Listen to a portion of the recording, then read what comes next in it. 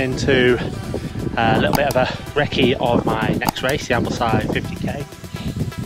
So Jane is currently doing the constant end-to-end swim, so just over 5 miles continuous swim. So the route passes by that lake, so an opportunity for me to come out and support her. I'll go and meet her at the finish, but also get a little bit of the route recce'd as well. So I'm not sure how far I'm going to get because I've just got a time limit. I need to be back within sort of 2 hours or so, just so that I can then get a dip in the lake myself before going to meet Jane at the finish line. She's supposed to be taking about 3 hours for the swim. So yeah, we've got some glorious day. We've got some nice views, not too bad of a trail, and at the moment I've not seen a single person. So I've just done the biggest climb of the whole route. So looked at the elevation profile, this was the highest and by the looks of it the most challenging, so it took me about 30 minutes to get to the top. So yeah, I'll just go for a little jog and see how far we get.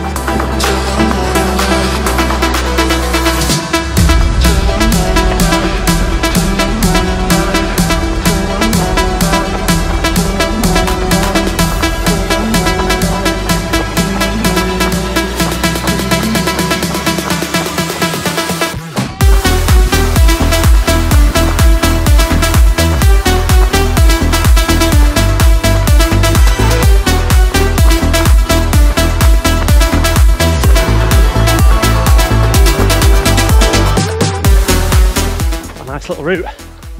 Again, epic views of some of the higher peaks. So this race isn't too crazy in terms of elevation. Obviously there's some undulation, but yeah, that was the biggest climb that I've just done. Kind of going on a pass rather than up and over a big mountain or anything like that. And there's a few other ups and downs as well along the way, but so far looks like a lovely route.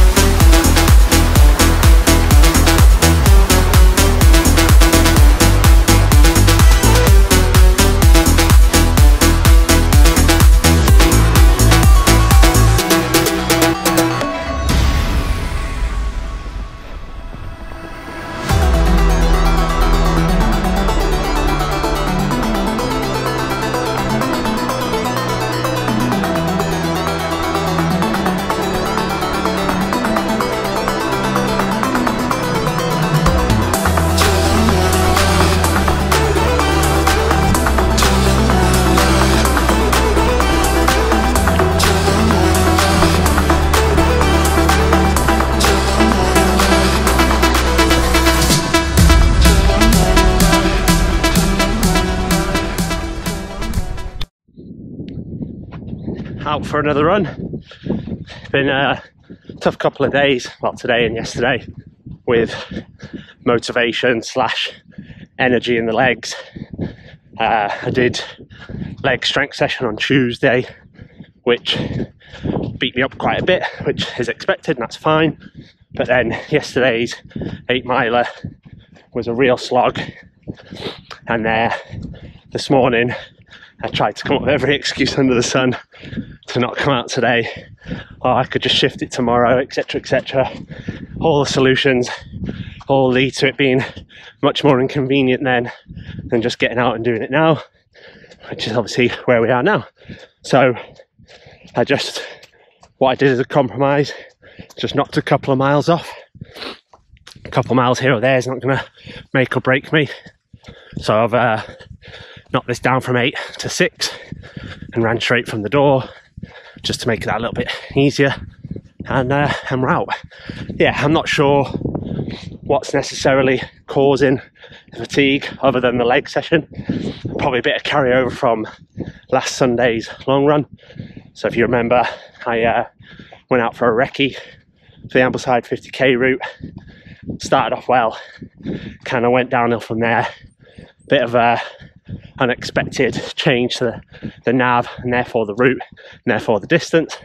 So, and because I was time poor in terms of getting back for Jane's swim, I was focusing too much on the nav side of things, and therefore didn't eat enough.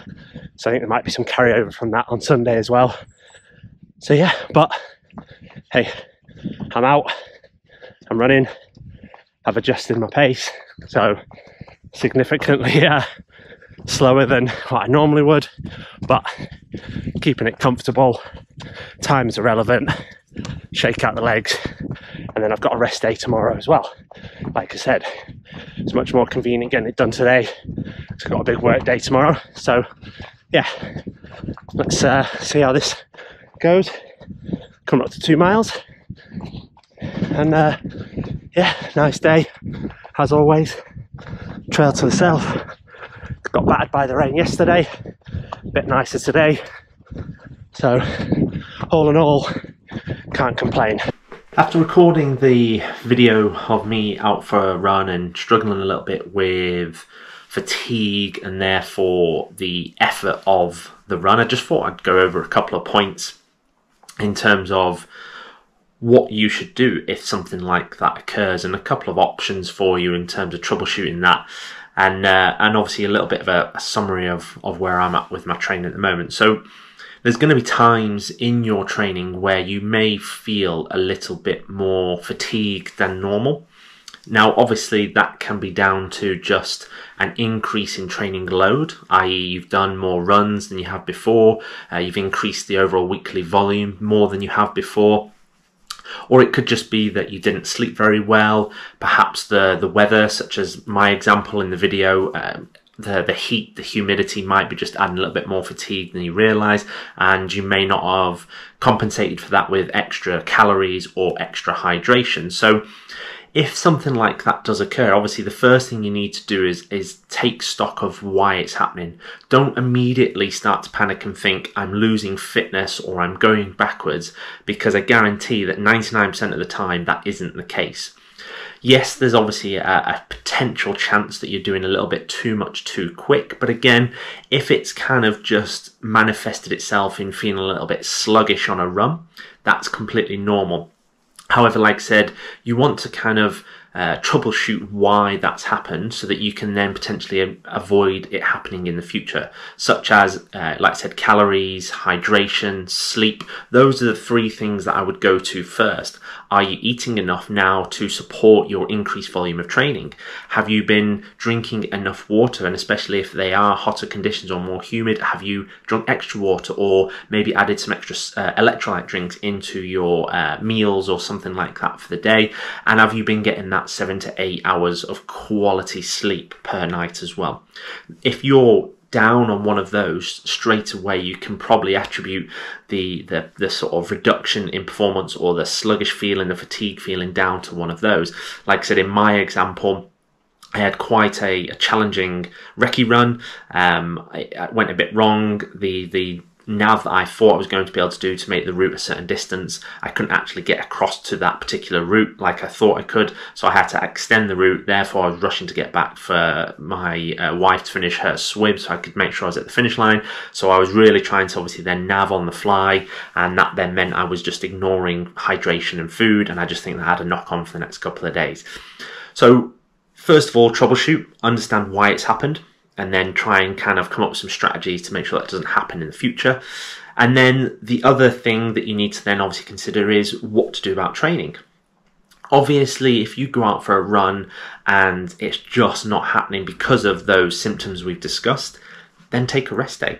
There's nothing wrong with shifting that run to another day, or even just dropping that particular run completely and having an extended mini recovery period, like I said, a day or 2 of rest, and then come back feeling fresher in a couple of days' time. You're not going to all of a sudden lose all your fitness by skipping one run. If you're going out for a run like I was and it's not feeling right, but you're still able to just get out and do something, especially if it's planned as an easy to moderate effort run, then obviously just manage your expectations. go out a little bit more comfortable in terms of that pace. It might be a little bit slower than what your traditional easy to moderate effort is, like mine was in that video, but that's not a bad thing. Remember, your body recognizes the stimulus and the stresses applied to it, not arbitrary numbers and heart rates. So as long as you're still going out at an easy to moderate effort, you're still then going to promote those aerobic changes to the body. You're still going to get blood flow, and you're obviously then still going to get that volume of training in that you might be trying to pursue at that point. So don't panic is the quick thing to respond to something like that happening. Troubleshoot why it's happened, and then decide what you're going to do with the rest of the week. If you do take an extra rest day, don't try and then squeeze that run later into the week. Just accept that that particular day wasn't your day, scratch it off, move forward, look ahead to the rest of the train, and then carry out the rest of the program as normal. Don't try and fit that run that you've missed in somewhere else in the week. Because remember, most programs are constructed with the right amount of rest and recovery, as well as obviously the stimulus of applying stress to the body through training. So the best thing you can do is just forget about it. Don't stress over it. It's one run. If you look back on 3, 4, 5, 6 months of training, is a few runs here or there going to massively make or break your overall performance? Absolutely not. So something to consider there.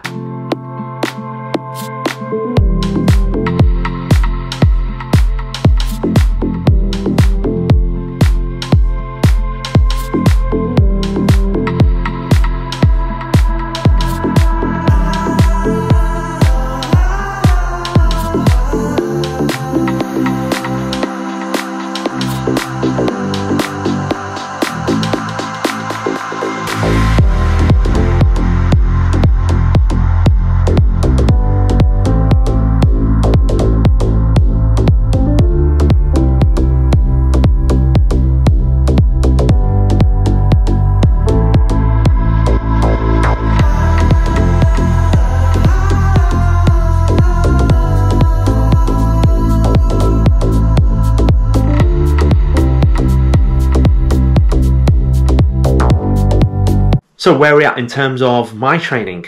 Obviously you saw I've been out for a recce run.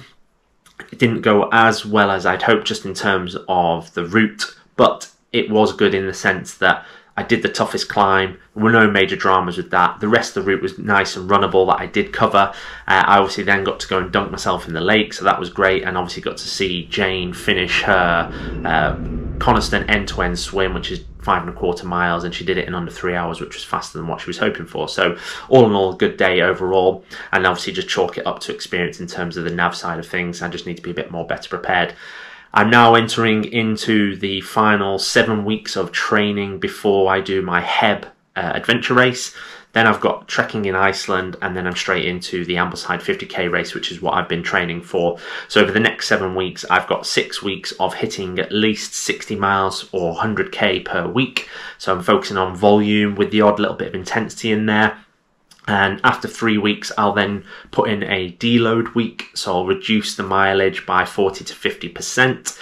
Then to go back to those 60 miles for a further 3. So over the next 7 weeks, 6 of those will be at least 60 miles or 100 kilometers in overall weekly volume. And then 1 of those weeks will be a deload roughly halfway between. And then I go into the adventure race. I'm not really then going to get much more opportunity to do running training just because I'm out for a few days for the HEB. I'm then back for 1 or 2 days before I then fly out to Iceland to do a 35-mile walking route.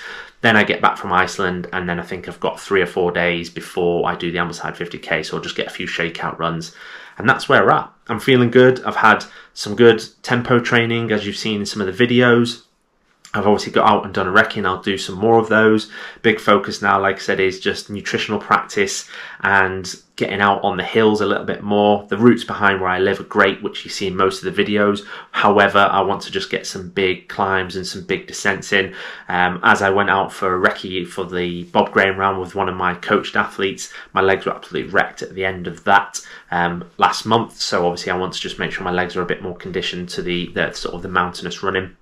and that has improved already. As you'll see in the coming clips, I've been out on recce's with some of my coaching athletes for the Lakeland 50, so taking them out over the whole route over 3 days, and then I went out and supported one of my athletes on his Bob Graham attempt on leg 1, so I ran the whole of leg 1 with him and then waited for him in Keswick to see him finish. He was aiming for 23 hours and he did it in 22 hours 7, which is absolutely amazing. So yeah, all in all, good stuff going really with the coaching side and with my own training.